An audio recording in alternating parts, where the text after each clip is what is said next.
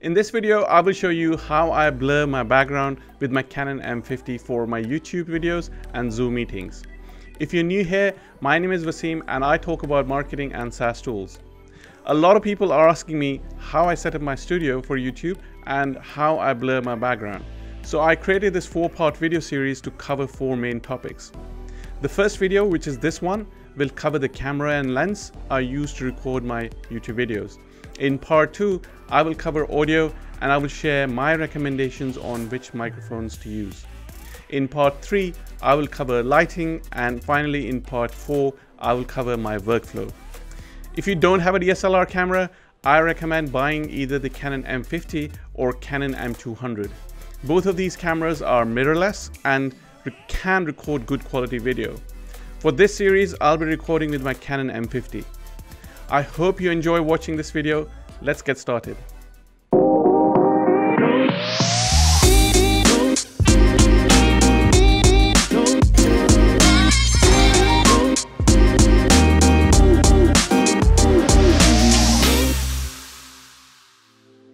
First things first, I want to cover very simple information on camera lens before we dive deeper. The first thing I want to cover is shutter speed and FPS, which is frames per second. For recording talking head videos, I recommend shooting at 25 frames per second. And to keep things even simple, just double your FPS and set your shutter speed.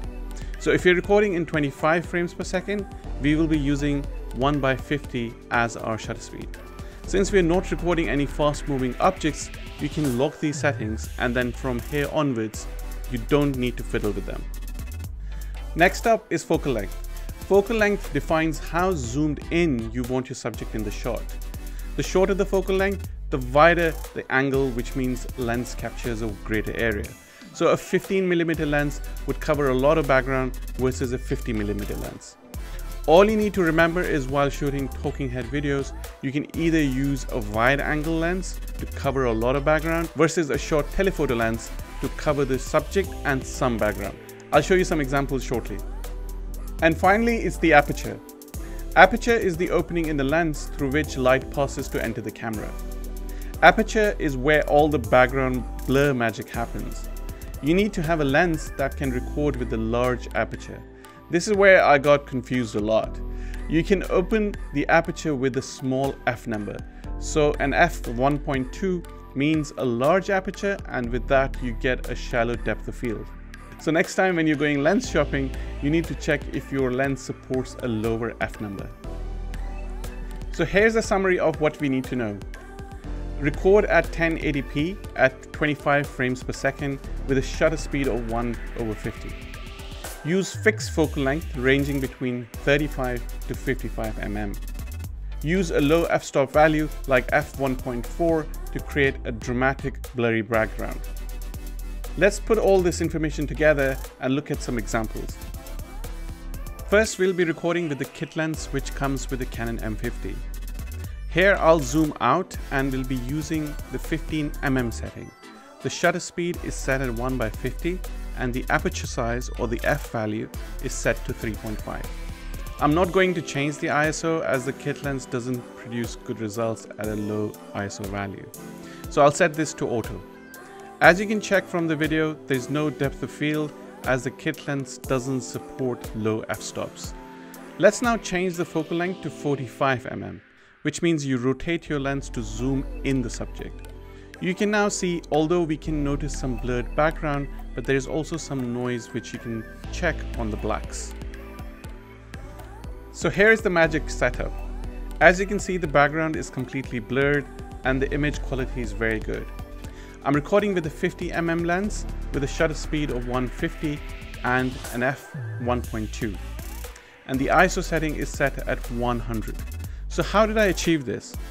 I'm actually using an old 50mm EF 1.8 lens from an old Canon camera. You can easily buy this lens for around $100. I'll put a link to all the resources in the description so you can easily find them. The problem is EF lenses have a different mount size and they don't fit in the new EF-M mount, which is in the Canon M50. In order to use any EF lens with Canon M50, you need an adapter. I'm using the VILTROX EF-EOS M2 autofocus lens adapter, which costs about $150. You can also get this from an Amazon link which I put in the description below. Although I'm recording with an f1.8 lens with VILTROX speed booster, you can get a boost and push your aperture to f1.2. So with an additional kit of around $250, you can turn your Canon M50 into a bokeh powerhouse. Before you go, I want to compare one final lens. There's a lot of YouTubers who review the Sigma 16mm 1.4 f lens as the best lens for vlogging. Yes, probably it is. I want to show you how it looks if you use it for talking head videos. You will notice you do get some background blur, but as it is an ultra wide angle lens, it covers a lot of background area. The video which you see right now is recorded on the 16mm Sigma lens. There you have it guys, that's the end of part 1. In part 2 of this series, I'll be talking about my microphone setup and we'll compare different microphone options. In part 3, I'll cover the lighting setup I use when recording for YouTube. And finally, in part 4, I will show you how I record videos with my Canon M50 and my overall workflow. That's it folks. If you liked watching this video and if you would like to watch the additional parts, please subscribe to my channel. Thank you so much. I'll see you in the next one.